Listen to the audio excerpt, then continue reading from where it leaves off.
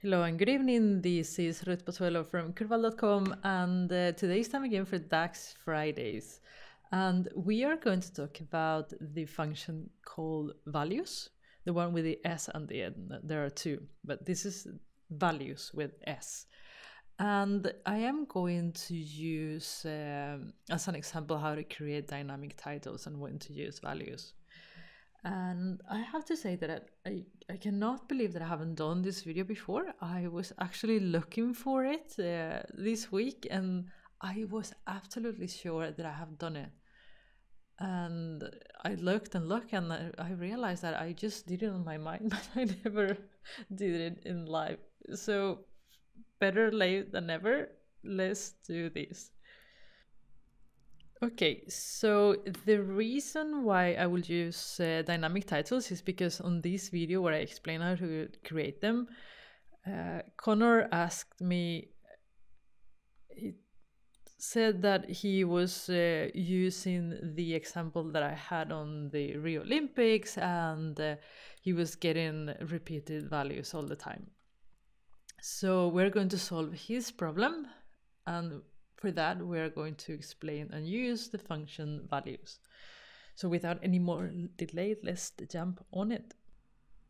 Okay, so here we are in our Rio 2016 Olympic Games dashboard. If you don't know what it is, if you're new to the channel, this is a Power BI. This is a Power BI dashboard for beginners. I have a video on how to recreate the entire report. I will post a link on the description below in case you want to follow. But one of the things that I did was create dynamic titles. And what that is, for example, if I choose here a sport, badminton, basketball, you see that the title changes accordingly. Now, one of the things that this specific title does not do is when you select two, it just gives you the first one. And the reason for that is the way that the title was created. You see it here. It says if the sports column is filtered, then write total medal count for, and then here you have the first non-blank. So it actually ignores anything else besides the first one. And this is bad design, really. So it shouldn't have been done like that. What we really want to do is concatenate if more values are selected. So let's change that first. We write concatenate. And then here we need a table, which is the athlete tables, athlete medals. No, this is the sport, sorry. This is what we want to filter on. And now the concatenation is going to be done with a comma.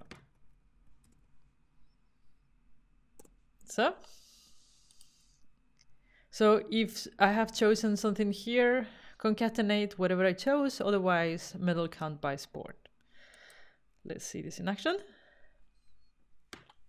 And as you can see here, I'm getting the same behavior that Connor was asking me about. I am getting repeats on it. And the reason for this is because Power BI is returning, instead of a value, is returning a table, and it is actually concatenating anything that it finds there. And this is not what we want. Now let's go and look at what values is and does. So here we are at the Microsoft documentation for the function values.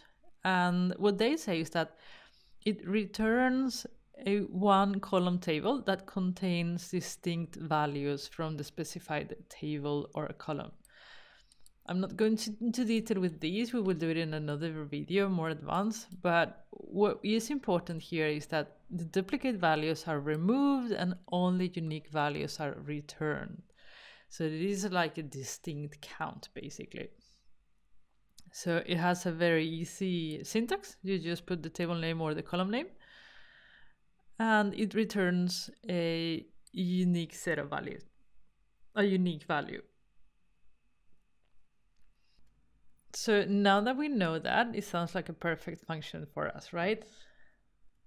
So how do we do it? Okay, so we go in here, and what we want is the unique values of the sports. Okay, so these will return just the value once, and then you will concatenate it. You see?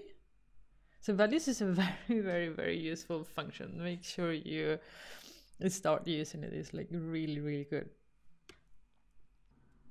And now this is a little bit off topic. It does not have to do with values, but I've got a question on, for example, if we go here, and here again, we have a dynamic title. So this is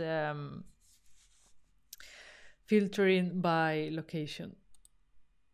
So you see, I pick it here, and then it says total medal counts for Belgium. Awesome. And then somebody asked me, it's like, is it possible to filter by the stuff in the bar chart? And the answer is yes.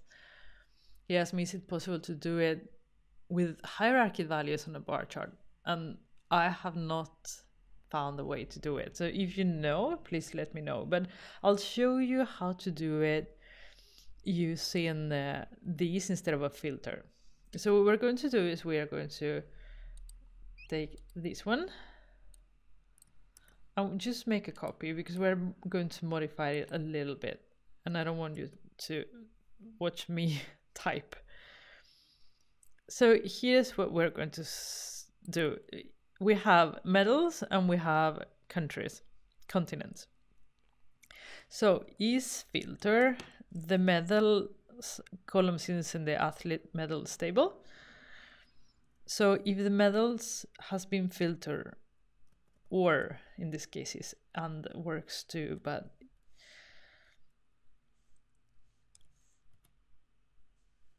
now country, continent has been filtered.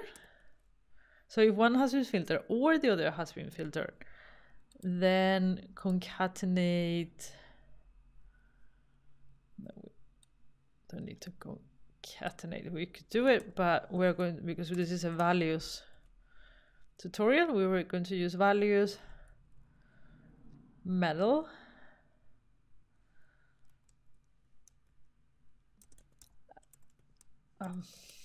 and values continent.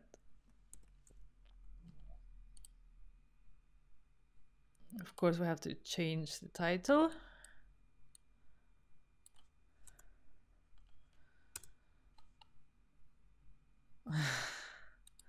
Medals continent. And I forgot to close that down.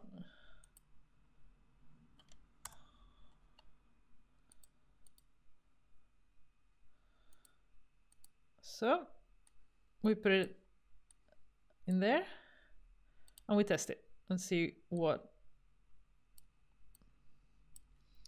Well, this should probably be by medal location. So now when I click here, as you see, it filters correctly. And I gold in Europe, bronze in Europe, and so on and so forth. Now, if I go down one level, you know, these things are not filtered, so the title is not working. So perhaps I should have to think a little bit harder on how to do that if possible. If you have done it and you know how to do it, just let us know so I can do a video on it. But on the highest level, because they are filterable, so you can actually get the title working on it. So anything that is being filtered or cross-filter, you can put on a title, dynamic title. So great. So this is all for today. For me, it means the end of the Friday. For some of you, perhaps the beginning of the Friday. But either way, I hope you have a really nice weekend. If you like the video, please let me know by liking it or sharing it. If you have comments, questions, suggestions, let me know on the comment box or any of the social channels listed below. And subscribe. I publish Power BI videos every week. Have a great weekend. Bye.